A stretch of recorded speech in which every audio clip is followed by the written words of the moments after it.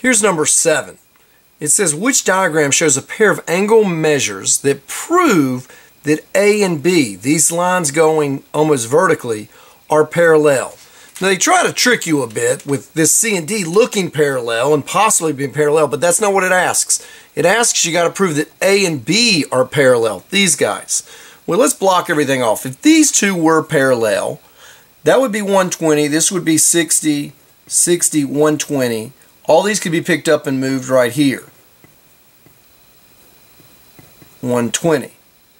Now, that's all that I could get. This D doesn't make any difference because I don't know if D and C are parallel. It doesn't mention anything. So right just from that giving me 120 and nothing here with A to prove, there's no way I can prove A and B are parallel. Don't fall for this. Yes, if that's 120 and C and D were parallel, then yeah, you would have something, but you don't. So again, we're trying to prove A and B are parallel, so don't even let D influence you any.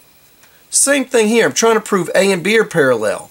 If I have 120 right here, I need something over here to help me determine that they're parallel, and I don't have that. So right off, I know it's not that one either. So neither one of those, A or C. Now when we look to this B, now I've got something here because here's A, here's B, here's the transversal. It gives me a measurement there. Well, let's just fill in. If that's 120, the linear pair right there has got to be 60. The vertical right there is going to be 120, or these are a linear pair. The vertical to the 60 would make it 60, or again, linear pair there, meaning that you got to add up to 180. We could pick these up and move them. So it'd go 120 there, the 60 would go there. Hey, it matches. This would prove that A and B are parallel. Now let's just make sure D doesn't.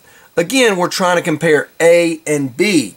Here's A, here's B, here's the transversal. You got 120 right here. You have nothing there to compare it to.